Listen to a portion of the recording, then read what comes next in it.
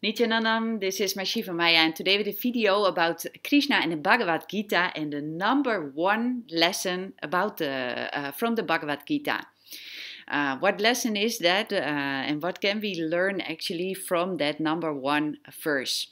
So today it's Krishna Janmashtami, so we celebrate the birthday of Krishna, and everything basically what is practiced nowadays as Hinduism, he is the founder of that.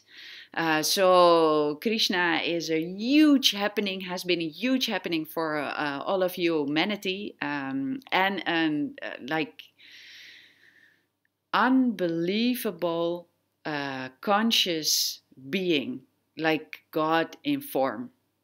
Now, I feel very, very, very lucky because I also met a living enlightened master who is there nowadays, who is of that caliber. And that is my guru, Bhagavan Sri Nityananda Paramashivam. And he had a wonderful, wonderful satsang where he was saying this very verse is the most important lesson from the Bhagavad Gita. And I will read out the translation to begin with. You are your own friend. You are your own enemy. Raise yourself through yourself and do not degrade yourself. May you lift yourself by yourself. Don't give up on you and people. If you help yourself, you will be the greatest friend for yourself. If you don't, you will be your worst enemy.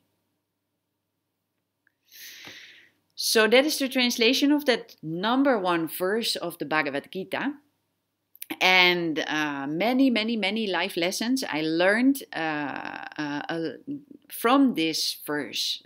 First of all, of course, the huge liberation that we have that choice. We came to many conclusions about life and ourselves so far. And most of them we took completely unconscious. So we're not even aware of all those conclusions that we still carry inside, that we see manifested as our reality on a daily basis. The thoughts that we have, the conclusions that we take from life, those are the building bricks of the reality that we experience every day. So that, first of all, we have that choice. It is up to us to either raise ourselves by ourselves, to make the most amazing life happening for ourselves on a daily basis, or to be in delusion and be in ignorance and therefore suffer, feel victim of certain situations, experience disease or emotional suffering, psychological suffering, all of these things. Because these things can only exist where consciousness is not.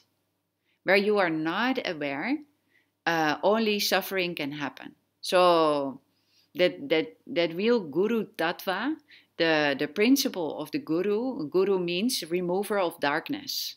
So he is the one who makes us aware, or guru even as a principle inside of ourselves, is making us aware of where the darkness is and remove it. Because when we become conscious, it's like switching on the light. When you switch on the light, the darkness disappears. It cannot not exist at the same time.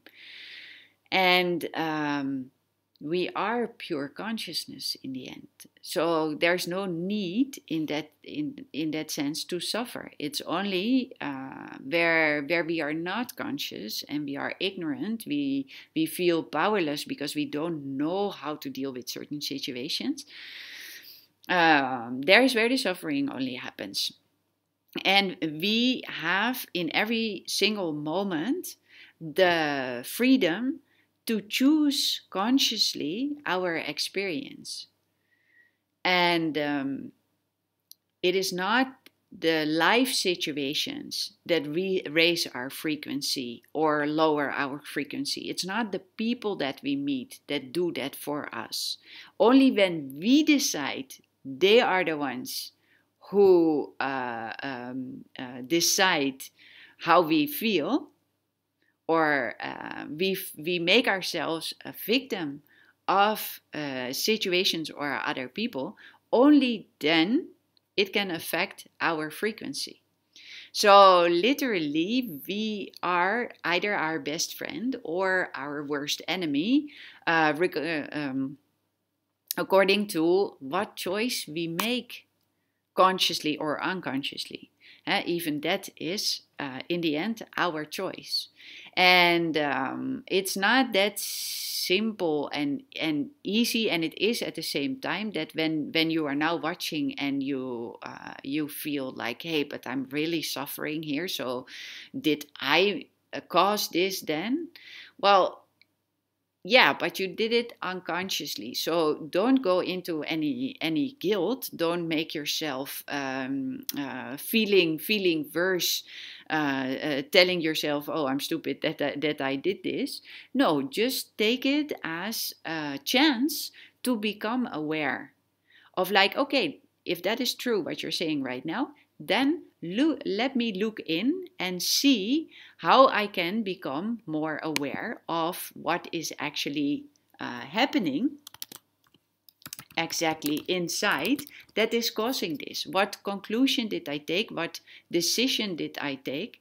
And how can I make another decision? Well, by becoming conscious and make that decision, because it is completely our freedom. And this verse also taught me, like, it is not only your freedom, it is also your responsibility to do something with this. And to not like waste your life in suffering. Because why would you choose for suffering if you can choose to have a most amazing life, realizing your full potential? And from wherever you are able to expand your consciousness more and more and more. So we all have that responsibility and freedom to make that choice, to be our best friend or our worst enemy. So this is like a most amazing, profound verse that helps to learn so many lessons by contemplating on it. And there's another part that I want to point out here. Don't give up on you and people. Because actually, how I used to live before, I was giving up on myself now and then without being aware of doing that. But withdrawing myself from life, withdrawing myself for situations, just because feeling powerless, not knowing how to deal with a certain situation, and then or feeling like, yeah, I've tried 10 things, it's still not working, and then giving up on me, giving up on trying to find the right solution, and just continuing till I found that what I wanted in life. And same goes when you give up on yourself now and then, you will also see you give up on others, because others are only our extensions, right, in the end. So they are reflecting what we are holding inside also. So we live in a society where a lot of us think like, okay, if I'm not able to solve this conflict with my boss, I'll take another job. If I'm not able to establish a loving situation with the partner that I currently have, I take another partner. In the end, that never works, because that powerlessness, the ignorance, not knowing how to solve a certain situation, that will still be there in the next job or in the next relationship. And it will come back to you again and again and again and again, till you learned the lesson, you became aware even there, and raised your frequency. So I used to postpone here and there a lot of things in my life. Well, I'm becoming more and more aware that is actually the worst thing to do, because you're wasting so much of your life, and you can have like the most amazing, fantastic, expanding time uh, you should never postpone, because what are you actually postponing? I was cognizing the certain things as being a problem, like not, and myself as not able to solve that problem. Well, that's also a form of giving up on myself, right? And that actually now I'm cognizing every single situation in life as a chance to learn more things, as a chance to become more powerful. I used to also have the expectation, and I'm definitely not the only one. I heard it from a lot of other people around me also, having that expectation that life should be happy. Yeah, it actually, there is a truth, but on a way deeper level, because that only becomes your experience when you choose to be your best friend, and when you infuse more and more and more and more and more awareness and consciousness in everything you're doing, so that you continuously learn and start mastering one situation after the other. Like, that really is exciting, to master more and more and more and more and more situations in life. And that is expanding, of course, and raising continuously your frequency. And if you give up on yourself whenever you come to a conclusion, oh, I'm not able to do this, let me do something else because I tried already 10 times and still it's not working. Or you think like, oh, I'm not able to solve this conflict, so let me change the job or the relationship, or let me have a new car or whatever. In the end, nothing outside of you can be your best friend if you are not.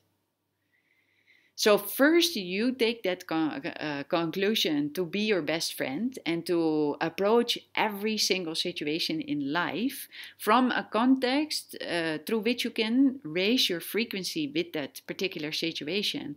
Then no situation whatsoever can be bad for you and degrading your frequency anymore. It can only uplift you, because that depends on the context you are holding, not on the situation.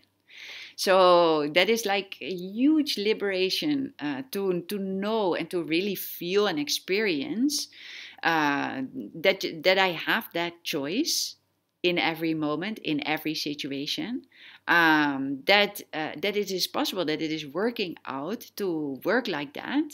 You will see the challenges don't stop, because throughout all kinds of challenges only you learn so much and you become more and more conscious, and you use those situations to raise your frequency. And never give up on yourself. Because sometimes you have to try one time and you succeed. Sometimes you have to try 2,000 times and you never know when you begin. The only thing is, if you have that will persistence and you decide, I will not rest till I get this done, till I master this situation, till I solve this conflict with this person, or till I have realized this dream that I'm having of something that I want to manifest in life. When you consistently make that choice, I guarantee you, you will succeed always. Because it is only depending on that choice. That is the beauty of it. And that's how you become your best friend, always raising and raising and raising and raising your frequency. And the beautiful thing is that once you get that and you become better and better in not giving up on yourself anymore, but always continue this process, you will also be able to do the same for others. So then it's not necessary to change people, or for example, say let's say you are a manager. You have a certain amount of resources, people. If you are that powerful that you realize you are the source of everything that you experience, and that you have learned how to not give up on yourself and therefore not on your people, you don't have to fire any people, because you are capable enough of teaching those people whatever they need to learn and get the job done, whatever you need to do. And I mean, it's not that you will never fire people. I'm not saying that like a rigid thing, but it does not need to happen, because it's there. Nothing exists like you are not being able to help your team to get the job done. Well, how amazing is that? Same goes with your family. When you know, like, no problem in life is too big to solve, you are able to solve any conflict, any problem that you are having with anybody in your family, with your spouse or with your kids or whatever. It might take quite a bit of your will persistence in some cases, but hey, you are the one benefiting, and they also. So it's worth it. It's worth to create the most amazing life you can ever live and keep on expanding on that. So those beautiful, beautiful lessons I had not learned if it wasn't for this very verse of the Bhagavad Gita. So I'm endlessly grateful for Krishna for gifting this Bhagavad Gita to the world, and even more, so to say, to my guru in living form at the moment amongst us nowadays, Bhagavan Sri Nityananda Paramashivam, who pointed out this verse and guided me through learning all these lessons and made it into my actual experience in day-to-day life. So thank you to both of these amazing gurus. And also thank you for watching and joining, and for all the comments that you're gonna make on this video, and for subscribing to my channel to keep yourself updated and coming back to more videos and content and sharing all of this wonderful, amazing life. Thank you very much. See you in next video. Be blissful. Nityanandam.